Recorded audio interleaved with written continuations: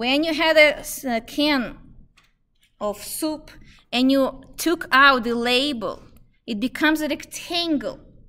And we do know a rectangle, this rectangle, even though it's flat, it has some kind of minimum volume. And we're gonna assume they're all the same. We're trying to cut with the same volume of each rectangle. So again, did I convince you that whatever used to be a cylinder, any cylinder, if you cut it, but make sure you're convinced on this. You have a cylinder, you cut it, when you unfold it, it becomes a rectangle. Convinced, right? Like, I hope that's a very visual idea. So let's find the volume of this object, and then we're going to have integral summing all those volumes. That's a very classical idea.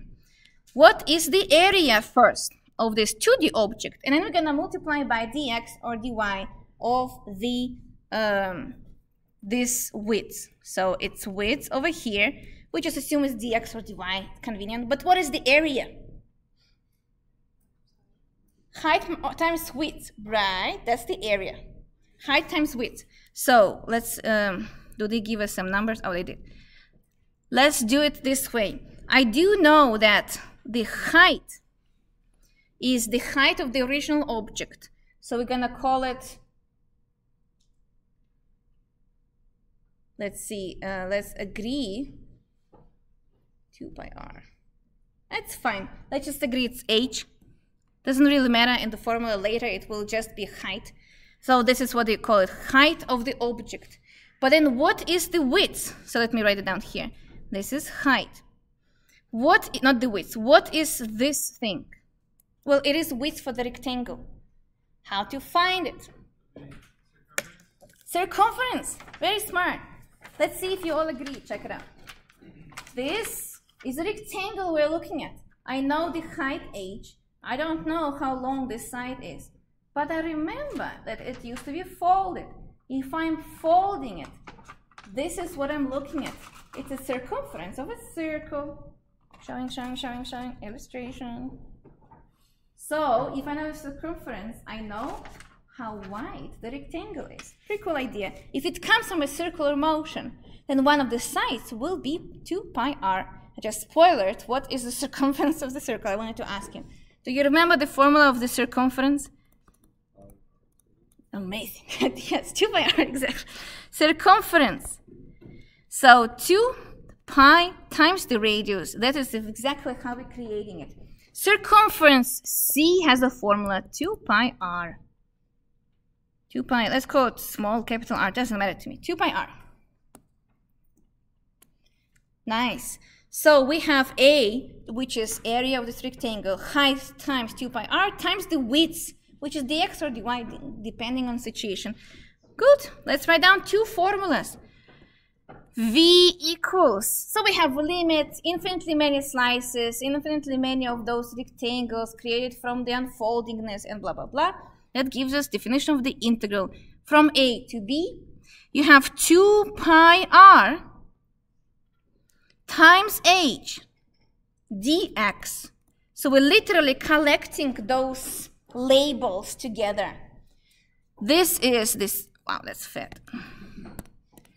This is a circumference, 2 pi r is circumference.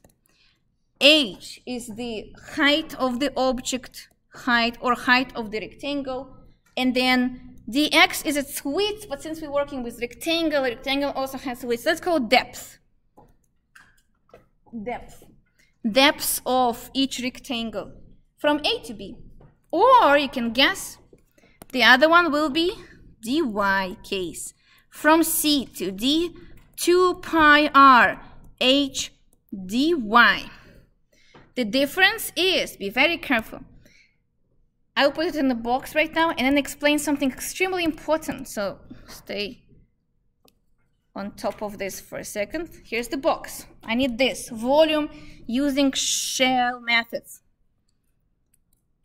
Shells. So check this out, very interesting situation going on here. The first integral is in terms of x. It's from A to B, we know that. What is the function and what is the constant? 2 pi is a constant, we know that. Do not care. R and H. Are any of these fixed or all of these are functions? Comes from the 3D understanding. Let's discuss R first. Is radius the same for everything? Radius comes from the circumference. Is this radius the same as the radius of the inside unfolding? No. Outside radius is the biggest one, then the smaller it gets, the smaller the radius, right? So the first rectangle will have very huge circumference, and that is R, that is radius. Next one will have smaller, then smaller, then smaller, until we get into the core. That is the idea. So radius depends on x. Okay, now we know. Radius depends on x. Good.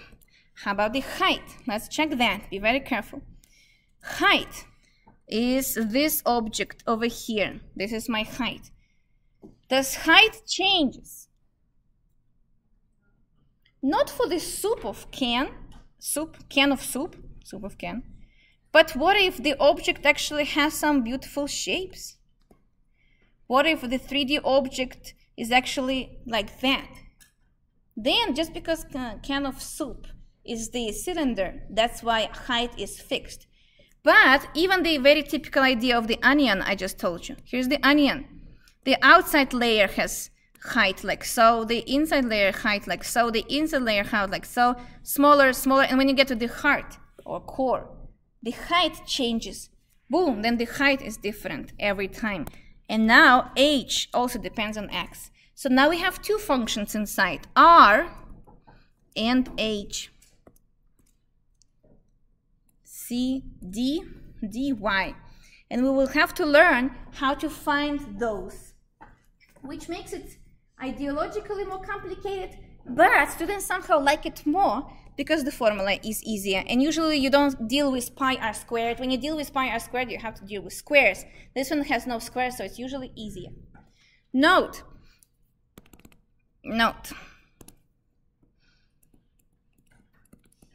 Unlike in the previous scenario, so let's see. If, okay, we have two notes actually. Let's do this one. Note 1, use this method or shell method when independent variable, var is variable is different from the axis of rotation. The axis of rotation.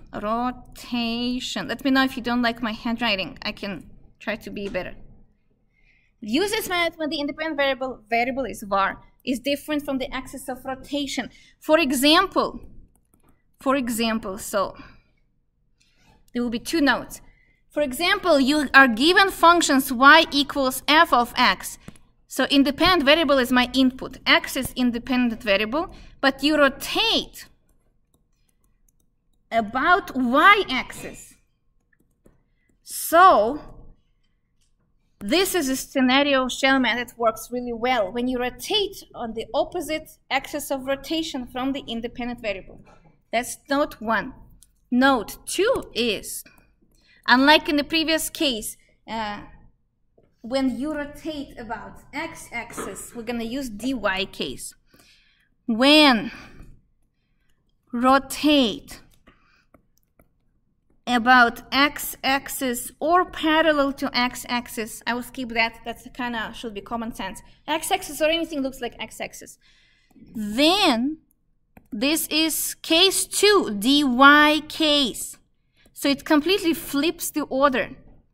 And when rotate about y-axis, then this is case 1, dx case. Like so.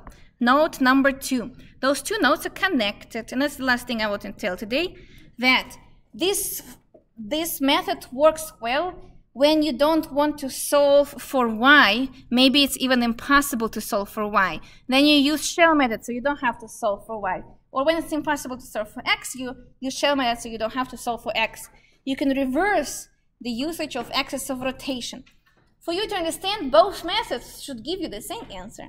So at some point you have freedom which one to use, or usually one method is obviously easier than another one. On the quiz next week, which covers these topics, I will give you problems which can be done 2 ways, and you can compare that they give you the same answer.